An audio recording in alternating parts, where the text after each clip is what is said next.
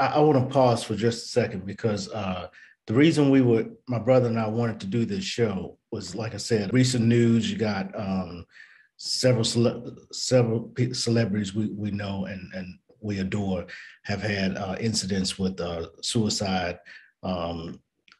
Some of the celebrity pageant young lady, you can go on the list, and I'm sure we know and identify people in our own lives that have thought about suicide. Let's stop for a second and say the importance of this interview was to let you. Reason we reached out to Dr. Terrence was to say to you that you are important. Let's get that important. Let's stop right now. You are important. You count and you do matter. The reason you are here for a purpose, even if you hadn't figured it out yet, just you living and you being here adds purpose. You are the purpose. 4, 3, 2, 1.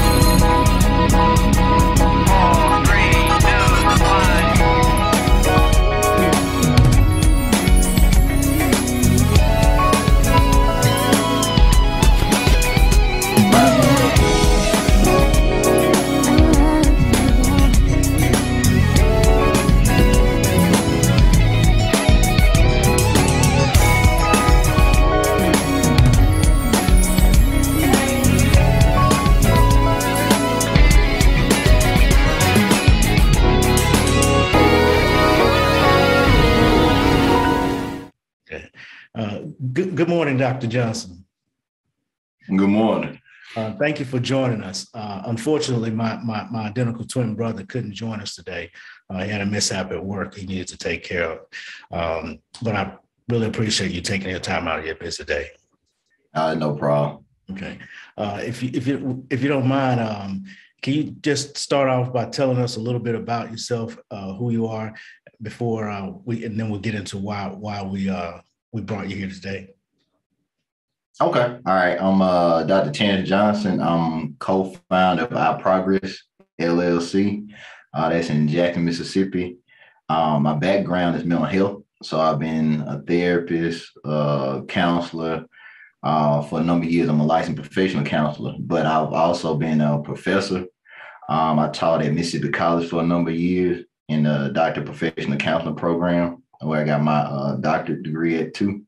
So I'm familiar with mental health issues, even doing community work. A lot of my work started with adolescents. So I started with kids that were in youth court, which used to be called the AOP program way back in the day. But so I worked a lot with adolescents and their families in schools and all that. So I was at school a lot. And I did college counseling too. So I used to work at Jackson State for a while. I worked in the Career Center for a year as a career coordinator. And I did the career fairs. And then I worked at the Tasha Norman Center for about 3.5 years. So I know all about I Love in Jackson State. So I used to work there for a number of years. But just trying to help people. That's basically what I'm really passionate about, but people really connecting to their life purpose, because I think that everybody got a purpose. And I think when we know that and operate in that, it betters our life. And when we don't have that, then we have a struggle, because it's a struggle for us to really, figure out what we want to do or what we're here for. So, okay, because you and I have had the fortunate opportunity to speak, and so I've heard you talk about about your purpose, and the fact that if you don't know your purpose, it contributes highly to your mental stability. Before we get into that, I want to also shout out Jackson State, because Calvin and I had an opportunity to work with Jackson State as well. Besides attend, we worked with the Natasha Norman Center with that counseling center as well, with some battered wife. They had a couple of battered wife events, and we hosted those events, some of their events. So I just want to do a shout out to that center over there. They're doing a great work. But yeah.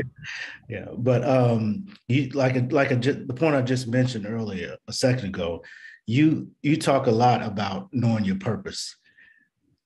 I'd like for you to elaborate on the significance of knowing your purpose. How do you know your purpose, and how does that affect someone's mental health?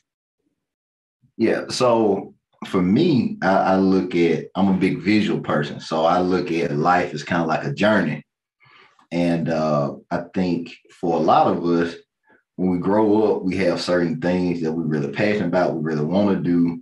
And then life happens, or people around us or our environment kind of chip away at that. It's like, oh, you can't do that, or we don't do that, or you're going to move away, or you're going to. So we kind of constrict the thing that we really passionate about, but really we're created to do, because it might not look like what our parents did, what our family members did, what society tell us we could do. So we kind of box ourselves in as we grow older, and then we only do what we've seen. And I think a lot of times that's what keeps people from achieving their purpose, because their purpose might be outside of what the environment tells them they could do. Just like you just say, for instance, like Barack Obama or something like that. If it was, certainly there were people around him that told him what he could and couldn't do over his lifespan. But if he listened to that, he wouldn't have been president. So it's a lot of things that our purpose is not necessarily going to make a lot of people comfortable with us, because sometimes it's outside of the things that they would think they could do. So a lot of times, it's not that people hate on us, it's the fact that we might do some things that they don't have a reference point for. And that's why it's harder for them to accept it. But then if we try and just be what other people want us to be, then that makes us like resent other people and kind of have other issues, or we might get depressed, or we might get sad, not necessarily just because of, oh, I want to be sad or depressed, like, oh, I'm trying to do this thing. I really want to, create something, do this, start this business, but everything around me is saying like, you can't do that. And then I start to think, I can't do that. And that's not for me to do. So it's kind of like that reverse, almost kind of like reverse engineering to block you from what you're really passionate about doing. And it might not be intentional. It just, people see the world from their eyes. So people can't see the world from my eyes. So what they tell me is just from what they can see. And if I don't really know my world that well, I can't really, I can't move forward, because it's going to be some time that people might disagree with what I want to do. Okay. Well, how do you get the strength or vision, or how do you to move forward in your passion, and how do you identify that? So one thing I'm really big on is exposure. If you're not exposed to certain things, then it's harder for you to move forward into it. So just like, if only people that I know look like me, talk like me, grew up with me, only thing I know is what they tell me and what I hear. But say if I take a trip, or I do an internship, or I go off to school and I meet new people, have these different experiences, now the world opens up a little different for me. Or like now you can actually do things online where you can meet people that's in different places and have conversations. So you don't necessarily have to travel to meet new people, but you got to be exposed to the stuff you're really passionate about. So if you want to like start a business, then you need to start talking to people that do that, because they're the ones that are going to give you real honest feedback about what you want to do, what ideas or whatever. Because you ask like your mom or something like that, like, this is what I want to do. She's like, oh, that's good, son. But she's not going to have something for you to really help, you know what I'm saying? And there's not a place. So it's like, you can't fault her for that, but you have to connect with people that are doing the things that you want to do. And I think that's the barrier for a lot of us, because some of us don't have access to that. Yeah. Even with the internet, I mean, even with this social media age, where you can Google just about anything, or YouTube anything. Yeah. Shouldn't people now be using those resources to kind of guide them towards their purpose? Even if I say I can't, there's nobody in my circle that does that. Okay. Yeah. I don't know anybody that does that. What about using using the internet or YouTube to find things or find people or find topics. I may never talk to um, Nick Cannon, Yeah. who has produced several television shows. Yeah. But if I want to be a television producer, I can Google him. I can Google him and I can watch several shows that he has produced to find out about television production. Yeah. So that's one way. The other thing is certain like meetup networking type things you could do online. And there's one thing, particularly when you were talking, it made me think about it. And it's something that I've been using lately to connect with new people. It's called Lunch Club. And it's kind of a way for you to meet people in different parts of the world that do different things. But it's kind of based on what you're interested in. And they kind of just ask you a couple questions every day. And then they kind of pick people for you to meet. And you just get on, just like how we doing now, and you get on a Zoom call and talk. And it might be somebody you never would come across in your day-to-day life. But it's just like, oh, I'm meeting somebody. Oh, they doing something similar to me. Or just like what you're saying with YouTube, you can find a lot of stuff that can help point you toward a direction.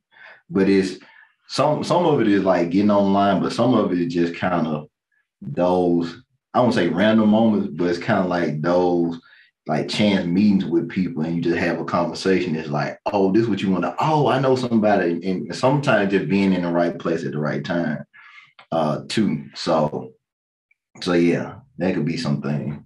Okay, well, with you're familiar with Jackson, right? So you know well the challenges that we're facing right now with the crime rate and how things are increasing. The only reason I bring it up is because mental health, suicide rates, people's attitude towards the respect or appreciation for the next man or for the next person. Can you speak to that? How can we? What can we do as individuals to turn that around or increase our own mental health going through this? I think one thing. So a lot of times with mental health, people think about like how you feel and what you think about. But if you think about a person as far as their whole person, it's more of their well-being. And so our mental health is part of it, but also like other things too. So you got to think about like our physical health. You got mental, emotional, but you got spiritual, you got like relational, you got spiritual, and then like environment too. And then what we do is for like career. So like all those things affect what we feel or how we react to certain things. So you just take Jackson. So we know a lot of people, they're gonna be low SES. So that means they got financial issues. Then we know relationally, you know, you don't have a lot of, you know, solid families. You have single parent households. Then you have, as far as career-wise, it's not that many job opportunities. And so then if you look at it in like all these different pieces, you see why the things happen in Jackson, because people have a lot of unmet needs. And if people don't have their needs met, you know, in a positive way, they'll find another way to get their needs met. And sometimes they might not turn out the best way, but it's because the environment is like, if you in certain settings, just like if people in Jackson had more access to things or better job opportunities or whatever, then certain things that people do as far as crime, like robberies and all that, it wouldn't be a need because some of those needs would be met. I mean, those needs would be met, but because people don't have access to that and they don't know another option to do it the right way, you know, like, well, look, I might have to do this today, or I might have to sell these drugs today, or I might whatever, because I need this money today. Nobody else gonna give me the money. I can't really go get a job like I want to. So it's like those things kind of create almost like a bubble where it's harder to really break out of because it's the sources, like the resources that's built to come in there, is not enough people.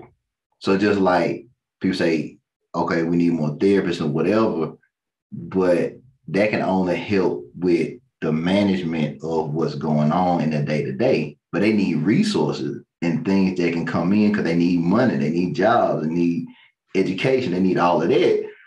And if you don't have ways to address that, it's harder then to say like, hey, well, we're gonna work on crime because it's more like a whole systematic thing. So it's trying to get people in place that actually understand what's really going on and move the funding towards that way. And some of that is kind of like a higher up thing. And not like, like some of that is like above our pay grade, but it's not a simple answer to it because it's been done a certain way to leave a certain section of people excluded. Okay. So what if I am the excluded people? Because suicide rates are really high, and some of my family members come to mind when I as I'm thinking about this, and myself, because I'm not so far removed from life and its issues as well. Right. So how do I, as an individual, look past? Is there a method you suggest or one would use to internally look past my external situations that are unfavorable to possibly exceed or supersede those challenges? So I think the first point would be perspective. So all of it, and like I said, I did talk about myself. It's been points in my life where if my perspective was in a different place, it would have stopped me from going forward. So one thing is the challenges that we face, they might not change tomorrow. Right. What we can change is our perspective of them, and then how we then start to address how we deal with ourselves. Because a lot of times what makes our situations worse is that we then turn to other things that make our ability to make a choice harder. So sometimes we get into alcohol and drugs. Say that again, because I think that was important. You say the ability for us to make the right choice can be affected because of. Yeah. Because I mean, just like what you were saying with, suicide and all of that, when people feel like they don't have a choice, then that's when they start to give up or they're not exposed to alternate choices.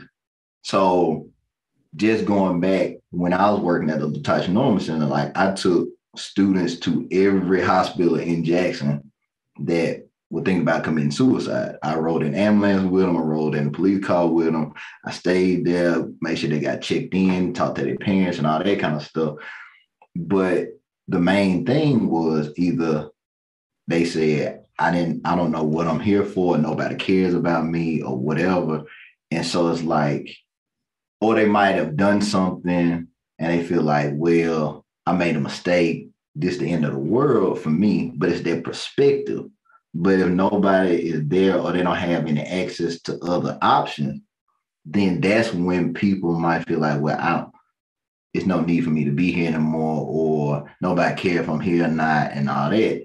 So then that goes into, doing alcohol and drugs and finding ways to escape our feelings and what we feel, which then makes it harder for us to then make a choice because then we get trapped in the addiction of that. Okay. Or the addiction of like, even relationships. Sometimes we get in relationships, not necessarily because it's the best thing for us, but it's an escape from what we got going on. Okay, right. Well, I want to pause for just a second because the reason my brother and I wanted to do this show was, like I said, recent news. You got several celebrities we know and we adore have had incidents with suicide. Some of the celebrity pageant young lady, you can go on the list, and I'm sure we know and identify people in our own lives that have thought about suicide. Let's stop for a second and say the importance of this interview was to let you. The reason we reached out to Dr. Terrence was to say to you that you are important. Let's Right. make that important. Let's stop right now. You are important. You count and you do matter. The reason you are here for a purpose, even if you hadn't figured it out yet, just you living and you being here adds purpose. You are the purpose. You are the purpose. Your breath, your life is the purpose. So you may not know if you're going to be an artist or if you want to be a doctor, or like he mentioned, the president. You can be whatever you can imagine you can be, just because because you exist. That is your purpose. The fact that you exist, whether you believe in God, Allah, or whomever, the one that created you, the fact that you're here says you are important. So that in itself should be your focus every day, that you are important, and make your steps out of that, birthed out of that daily.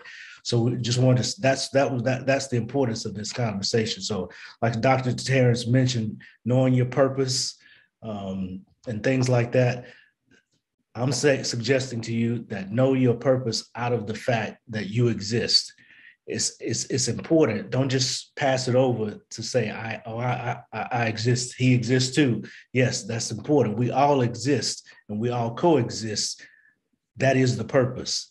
That alone is the purpose. So you are valuable and worth. I just had to stop for a second, Doc. No, you good. No, that was good. That was good. But it made me think of something else that I wanted to make sure I shared off of that. I think a lot of that, what you just said, it comes from us comparing ourselves to other people.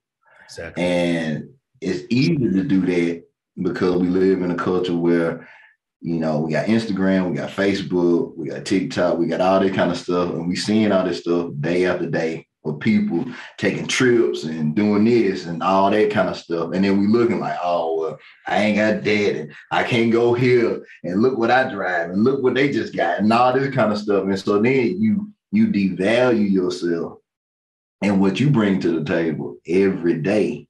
And it's like we get addicted to it. So that can too contribute to it. And that's one thing I wanted to make a point of what you were talking about with like the celebrity suicides or whatever. A lot of people, they get it confused with people's personal, like they social media persona and then them as a person. And we feed a lot more into crafting our brand or our profile, our virtual self, that people don't really know us, or we don't have space to be us. So then we have to be on all the time. Yeah. And people look to us to like have the answers or inspiration or whatever. But sometimes the people that actually have like the most, the nice energy, or they always have encouraging word, they might need it back to them the most. But a lot of people think that you got it together. Oh, you got it. And so sometimes when you see people just like Miss USA, people say, oh, she's beautiful and she's doing all this stuff. She's on TV. But that doesn't mean that was fully her. That was part of her. Part of her, right. But she was human too. And that doesn't mean she didn't have issues and problems. And I think that's the thing that people don't understand, that yeah, you can do great things, but that doesn't mean that those great things really impact you. They might impact other people, but it might not feed you the same way. Right. All right. Or problems are not separate from you because you've accomplished something. Your feet don't stop itching because you've acquired $1 million. Right. Sounds lame, or silly, but yeah, your ears don't stop getting cold because you drive a Lamborghini. You face the same problems that people face every day, no matter who you are. Yeah. Yeah. Yeah. Right. Yeah. And go ahead. Go ahead. Having things. My point is having things and stuff. Uh, with us being this Instagram, being on all the time kind of world, being on doesn't make you not human or not susceptible to life's problems. Yeah, yeah. And some of we get into role. Like for me, I would say I'm a recovering people pleaser because that's where I live. Like I was always doing for other people, sacrificing, making sure everybody else was okay, but I want to make sure I was okay. And like I said, if you do for people or people can rely on you, depend on you, they're gonna continue to do it because you teach people how you want to be treated. So like if somebody call you and you're gonna pick up every time, they're gonna expect that. And so you kind of lock yourself into something where it's like, man, I need some downtime or whatever. And I think that's why it's important to have boundaries too with people, because you need a boundary so you can have space for yourself. And people think that that's, selfish or like, oh, I want to be able to help people. But if you really want to help people, you got to have boundaries so then you can recharge, or you can even like figure out where you are. Like you might not be in a good place, but if you're going, you can't really tell that because you just so used to moving around, you're not really getting a good sense of where you are. At this point, what would you say to a troubled youth that's thinking right now of committing suicide, or to if you could have had a conversation? I know it's kind of broad in general now to think about it.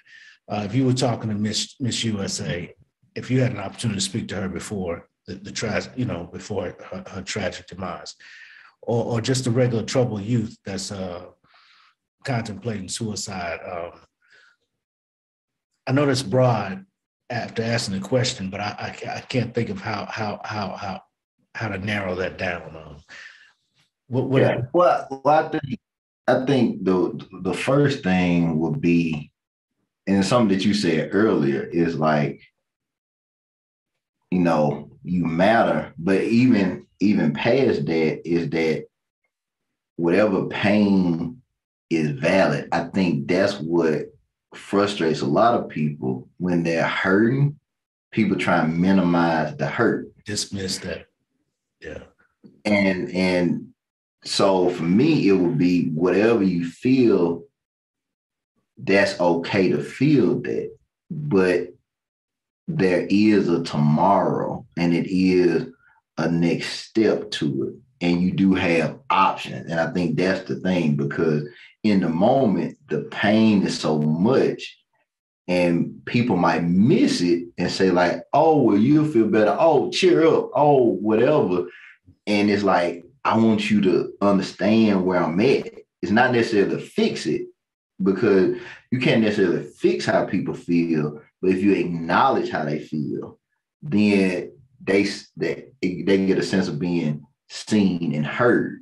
So a lot of times when I had students or clients or whatever come in and that's where they were, I would acknowledge that, because they probably weren't going to tell me exactly what all they were feeling, right, but I could get a sense based on what they looked like, how they were talking or whatever, and say like, hey, you seem like you going through a lot or whatever, or you hurting, and that's okay. And if you don't want to tell me all of why you hurt, that's okay too. But just to acknowledge, like, I see it and I hear it. And if you want me to help with that, it's some help, that you can have and all that. Because a lot of times what people do, they then start to like either say like, well, if people do tell them something like, hey, I've been thinking about this or whatever. Oh, why'd you think about that? Oh, we go to church and whatever, da, da, da, da. And then they start to just over talk them and not really just let them express like this where I'm at. So then you could help them move forward with it. So I would say the message that I would tell anybody is, one, we're all on a journey. And just because where you are doesn't match with somebody else doesn't mean that you lost or that you're behind or your journey it's not worth keeping going forward. And I think the road would clear out, but we all have bumps in the road. We have issues and challenges and crisis situations. We lose people that are close to us, but that doesn't mean that our life has to end because it seems like other things have stopped happening for you. You know, some of the things that are clearing out is kind of preparing you to go and have a better life, even though it doesn't seem like that right now. So some things have to adjust and change, shift for us to move forward. So, right. Sometimes we're not. Our past is not separate from us. right. It's our bridge or our connection to where we're going or our future. Yeah, that's awesome. That's positive. Yeah. So I did. So you're saying if we have that relative or that loved one that's going through, just identify with them. At least I acknowledge or see them, so they know you see them or you see the pain that they're going through. Yeah, yeah. And then there's some other options, like if they're really at that point, or they might not have verbalized it to you, but you think they might need somebody. I mean, you have the National Suicide Hotline they could reach out to. But then if you feel like they're in that place right now, or they talk to you like, hey, I'm thinking about this, they got means to do something to themselves, then you can call 911 and kind of be on the line with them until somebody comes. Or if you kind of in a more direct vicinity, you got a relationship with them where they would maybe go with you, go to the hospital or whatever like that, so you can get them admitted. Usually they do like a 48-hour hold there where they kind of like evaluate them, monitor them, give them time to rest or recuperate. And sometimes they might keep them longer than that, but those are some options that people have, because sometimes people, they want you to help, but they might not verbally say it. So some of it might like, hey, you want me to help? You want me to call somebody? You want me to, whatever. And sometimes they might be like, yeah, or sometimes they're like, well, I don't know.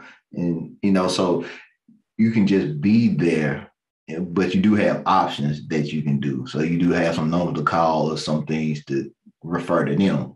But if you feel like they're in that state where like you don't feel comfortable hanging up the phone or getting off FaceTime or whatever until next step, then it might be best to call like 911 and then, wait on the phone till somebody comes and check on them, whatever like that.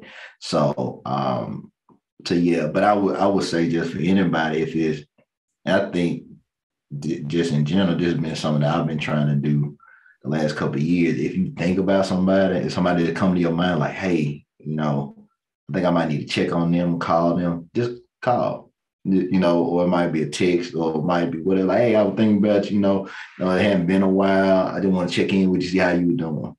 Because you just don't never know. Because a lot of times, like we've been talking about, those people that really do a lot for a lot of people and they you the one calling everybody else, they might be the one that need to call and just check in and say like, hey, how you doing? And like, I have some people that do that for me, even though a lot of people, look to me and say like, oh, well, you got the answer. Oh, you do this and all that kind of stuff. I got certain people that call me like, hey, T, how you doing? And I was like, I'm doing all right. Or sometimes like, I ain't doing, but I'm able to just be human and be like, if I'm not doing all right, I'm not doing all right, but I got somebody that'll let me be in that space.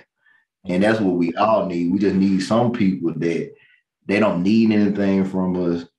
They don't need like guidance from us all the time. We need some people that's gonna call us and say like, hey, how you doing? Or how you really doing? Or you need to talk or whatever. And I think that's one thing that I think we forget now because we feel like, oh, I can send them a DM, I can get on Facebook, I go to Instagram or whatever. Sometimes people need a call, or if you can, I said a lot of my friends know I will pull up on folks. I ain't got no problem. I ain't got no problem pulling up on people. So I just, if I feel something or whatever, I will pull up on you now. So, but I think all of us need that. We need people that will be around us and with us, not only just for our good time, but for our bad times too. Because we all go through that. Just like we've been talking about different like perspective. So like for me, it's been almost 3 months now, but like my dad passed in November. So that's been a process for me, but it hasn't been the same as it might have been for somebody else because of that. One, the circumstances. So if it would have just happened and he hadn't had like health issues over the years, it would have been more of a shock to me, or it would have been more of a like, oh man, like what am I supposed to do with this? So for me, I kind of had a process of like processing what could happen over the years, but that might have, if it was more sudden and just happened out of the blue, that could have totally put me in a different space. And so that's what I'm saying. Like people can have similar things go on, but for one person, it might be totally devastating. And for another person, it might be difficult, but it's manageable for other people. Not saying they're better people, but the circumstances might be different, or they might be in a different place in their life. Right. So people are affected differently by different things. Yeah. Yeah. Okay. Well, I'm going to kind of wrap it up. I'm not going to take up too much of your day. And we certainly appreciate you taking the time to speak with us today about mental health, perspective, purpose. Do you have any closing thoughts, or do you have any, how can people reach you? Or do you have a book coming out or anything like that? So hopefully by the end of the year, I'll had it done. I've been working on it for a minute. But right now I've been doing, I have like a blog on Medium where I do articles and stuff on there. And then more kind of like what our conversation being like life purpose, just being more aware about yourself. So I do that. But also I'll be doing some probably like workshops. And also I have like a online course that'll probably be launched soon that's on life purpose and how people kind of go through that journey of figuring out what they want to do with their life, what their strengths are and all that kind of stuff. So that's something as well. But like I said, for me, hopefully some of my said or we'll discuss today help, like I can talk, so I don't necessarily know everything if it impacts or connects with people the way it needs to, but that's what I always try and do. Whenever I talk, I don't really try and talk about myself a whole lot. I just try and make sure what I'm saying connects and resonates and it's kind of people real experiences, because I think a lot of people, they don't really need to hear like a more clinical kind of conversation about these issues. They need a real time, real life conversation. And hopefully that's what people got from me today. And other than that, like I said, I'm just human like everybody else trying to figure this thing out day by day. And I had to do the work on myself to continue to try and encourage other people, empower them. So it's like I'm still working and trying to figure it out, trying to be a better person. And like I said, I just think that's where all of us are. Awesome. So how can people reach you if needed? You can reach us on Facebook. It's Our Progress on Facebook and on Instagram, Our Progress CC. If you want to connect with me, you can connect with me on LinkedIn. It'll be Dr. Terrence Johnson. Or you can connect with me on my Medium page. That's at Life Excavator. That's the Medium page. Or if you want to just send an email, you can email at info@ourprogresscc.com, and it goes to our main one. Like I said, I have a business partner, Dr. Kendrick Bailey. So he does a lot of work with couples and like healthy relationships and all that kind of stuff. So he's doing some workshops with that. So if you in a relationship, want to get in a relationship, want to figure that out, he got some workshops. Actually got one starting next week, combos with couples. So if you're interested in that, check that out. I think, and if you just want to get to our website, it's www.ourprogress.cc. That's the website. So I think I gave all the links and all that. I think I got all of them. I think I got all of them. Yes, sir. Again, like I said, we certainly most definitely appreciate you. And hopefully, like you said, we gave some good information out to you guys today. Most importantly, that, like I said, you are important, and reach out. If it's you that have the issue, understand that you are important, that you matter to all of us. And if it's not you, and check on your people, check on those who you think are strong, check on those who may be a troublemaker, not to judge, but to at least try to identify where they are. That's a start. Whether you have the resources or not to make a change or a difference, just know that your existence makes that difference. Start with that. And so again, Dr. Terrence, Dr. Johnson, we thank you. Okay. All right. You have a good day. No, thank you for having me. Yes, sir. Yes, sir. We're done. So what I'll do is contact you once everything is edited, and shoot it to you, and hopefully it'll be a product that you'd want to share and put out there. Okay, yeah, no problem. Like I said, hopefully I covered what you wanted. I know we went some different places. Hopefully I covered what you wanted me to cover today. I did. I thought about it afterwards. I was like, I didn't think that through enough, because I'm thinking that's suicide is so broad, mental health is so broad. I mean, it covers so many areas. And I was sitting here thinking, wow, man, we could go. And I was like, how do we narrow this? I should have thought a more narrow focus is what I was thinking, so we're not all over the place. But I'm hoping that we enough was said, because you gave some important information, important points. I mean, so I certainly appreciate it. Yeah, because I was sitting here thinking about, I got a cousin. No problem. I got a cousin that's in the hospital right now, so on suicide watch. That's what made me think about it. And I was thinking, what would I say to him? How could I use this information to help him? So that's what I was thinking about.